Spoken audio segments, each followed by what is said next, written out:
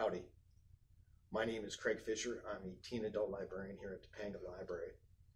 I would like to recommend to you one of my favorite books that is available from our digital resources through Hoopla, A Soldier of the Great War by Mark Helprin. It's a tale of love, survival, beauty, and mountaineering, and I would like to propose that during this time of self-isolation, that this almost 1,000-page unputdownable novel becomes your best friend.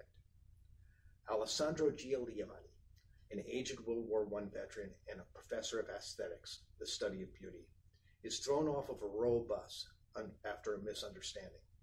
Also thrown off the bus is an illiterate factory foreman.